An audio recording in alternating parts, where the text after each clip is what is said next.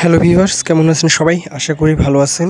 তো এই ভিডিওতে আপনারা দেখবেন স্থানীয় সরকার পল্লী উন্নয়ন ও সমবায় মন্ত্রণালয়ের পল্লী উন্নয়ন ও সমবায় বিভাগের 7 মুদ্রাক্ষরিক কাম কম্পিউটার অপারেটর পদের প্রশ্নের সমাধান, যে পরীক্ষা হয়েছে গত 19 আগস্ট 2022। তো প্রথমেই আপনারা প্রশ্নটি দেখতে পাচ্ছেন, এই ছিল প্রশ্নটি।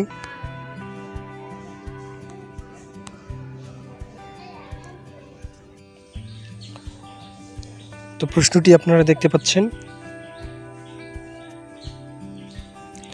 তো সমাধান অংশে আসার আগে বলে রাখি, যাদের বিভিন্ন পরীক্ষার প্রশ্ন সমাধান পিডিএফ দরকার তারা যোগাযোগ করে নিতে পারেন। 29 আগস্ট 2022 পর্যন্ত 35টি পরীক্ষার প্রশ্ন সমাধান। তো প্রথমে ছিল সন্ধি বিচ্ছেদ করুন। স্বেচ্ছা সযোগ ইচ্ছা, সম্মান সমযোগ মান, সঙ্গত সমযোগ গত, নীরব নিবিসর্গ যোগ রব, সরদা ছোট যোগ দা। এরপরে ছিল বিপরীত শব্দ লিখুন। তড়িৎ এর বিপরীত হবে স্লথ, অলিক এর বিপরীত হবে বাস্তব, উষা এর বিপরীত হবে গোধূলি বা সন্ধ্যা, বধ এর বিপরীত হবে ভালো, অসীম এর বিপরীত হবে সসীম। এরপরে ছিল অর্থসহ বাক্য রচনা করুন। নিম রাজি মানে প্রায় রাজি, কক্সবাজার যাওয়ার জন্য বাবা নিম রাজি হয়েছেন। ব্যঙ্গের শুদ্ধি মানে অসম্ভব ঘটনা, যে চুরি করে সংসার চালায় তাকে বলছো সে চুরি করবে না, ব্যঙ্গের আবার শুদ্ধি। চাঁদ কপালে মানে ভাগ্যবান, রহিম একটি পরীক্ষা দিয়ে চাকরি পেয়ে গেল, সে তো দেখছি চাঁদ কপালে লোক। কথার মানুষ মানে কথা রাখে এমন, কথার মানুষকে সহজে বিশ্বাস করা যায়। এরপর হচ্ছে চিনির পুতুল মানে পরিশ্রম কাতর, চিনির পুতুল লোক দিয়ে বেশি কাজ করানো যায় না। 4 নম্বর ছিল বাক্য শুদ্ধ করুন। ক্ষমা একটি মহৎ গুণ, এটা হবে ক্ষমা একটি মহান গুণ, এটা হবে ক্ষমা একটি মহৎ গুণ। মহাকবি কায়কোবাদ মহাশ্মশান লিখেছেন। তো মহাকবি কায়কোবাদ মহাশ্মশান বানানটি আপনারা দেখতে পাচ্ছেন। আমি সন্তোষ হইলাম, এটা হবে আমি সন্তুষ্ট হলাম। এরপরে ছিল এক কথায় প্রকাশ করুন। ভ্রমরের শব্দ গুঞ্জন, 150 বছর, এটা হবে সার্ধ শতবর্ষ। হাতির ডাক বৃংহতি। 6 নম্বর ছিল ভাব সম্প্রসারণ করুন 8টি বাক্যে সমবায়ে উন্নয়ন। এরপর ছিল write the opposite word. Separable, এটা হবে ইনসেপারেবল। ইন্টারপ্রিট, এটা হবে মিস অ্যাপ্রিহেন্ড। অপটিমিজম, এটা হবে প্যাসিমিজম। প্রফেশনাল, এটা হবে আনপ্রফেশনাল। প্যাসিভ, এটা হবে অ্যাক্টিভ। এরপরে 8 নং দেখতে পাচ্ছেন, answer the following questions, write the sentence in positive degree. Dhaka is the largest city in Bangladesh, তো এটা হবে no other city in Bangladesh is as large as Dhaka. B নাম্বারে make the sentence complex. Read to learn, read so that you can learn. এরপরে হচ্ছে C number, make the sentence compound. The he work hard he could not pass in the exam. তো এটা হচ্ছে he work hard but he could not pass in the exam. উপরের লাইনে exam শব্দটা হবে। Make the sentence assertive. Did he she anyone in the room, তো এটা হবে he so no one in the room. ই নাম্বারে write the sentence in passive form. Keep your word, এটা হবে you word should be kept. এরপরে দেখতে পাচ্ছেন fill in the blanks. The doctor who treats I disease is called, এটা হবে ophthalmologist. He came to me with a view to, এটা হবে practice ছিল, প্র্যাকটিসিং ইংলিশ হবে। It is 11 o'clock by my watch. 10 নম্বরে write a paragraph on 4th industrial revolution, minimum 8 sentences. তো এটা আশা করি লিখতে পেরেছেন। এরপরে হচ্ছে ট্রান্সলেট ইন্টু ইংলিশ। তোমাকে ছাড়া আমার চলে না, তো এটা হবে I can not live without you. রফিকেরা 4 ভাই, রফিক হ্যাজ 3 ব্রাদার্স। তো এটার ভালো অনুবাদ যারা পারবেন কমেন্টস করে জানাবেন, এর থেকে ভালো অনুবাদটা আমি পাচ্ছি না। আমরা স্টেশনে পৌঁছার পর ট্রেন ছাড়লো। The train left after we had reach the station.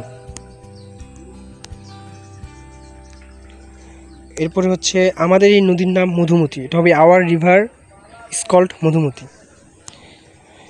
তো 12 থেকে 15 নং অংশ ছিল 4টি ম্যাথ। প্রথমে দেখতে পাচ্ছেন 12 নং ম্যাথ। 20 মিটার দীর্ঘ একটি কামরার মেঝে কার্পেট দিয়ে ঢাকতে 7,500 টাকা খরচ হয়। যদি ওই কামরাটির প্রস্থ 4 মিটার কম হতো তবে 6,000 টাকা খরচ হতো। কামরাটির প্রস্থ কত? তো আপনারা সমাধানটি দেখতে পাচ্ছেন। কামরাটির প্রস্থ হবে 20 মিটার।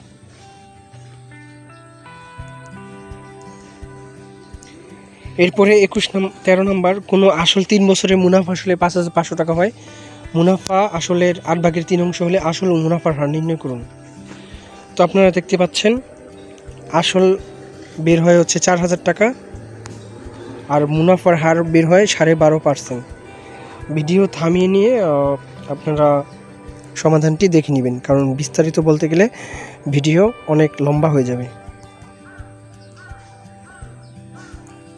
এরপরে হচ্ছে 14 নং অঙ্ক, কোনো ভগ্নাংশের লবের সাথে 7 যোগ করলে ভগ্নাংশটির মান 2 হয় এবং হর থেকে 2 বাদ দিলে ভগ্নাংশটির মান 1 হয়। ভগ্নাংশটির মান নির্ণয় করুন। তো এটা আপনারা যে ইংলিশের অঙ্ক করা আছে এটা আপনারা বাংলায় করে নিলেই হয়ে যাবে। দেখতে পাচ্ছেন এর ভগ্নাংশটির মান হবে 5/3 অংশ।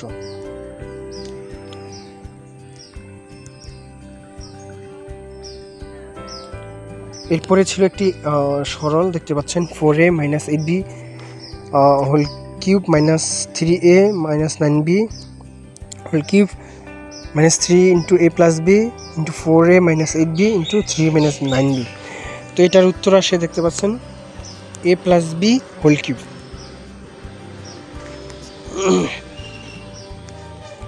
এরপরে আপনারা দেখতে পাচ্ছেন সাধারণ জ্ঞান ছিল 16 নংয়ে।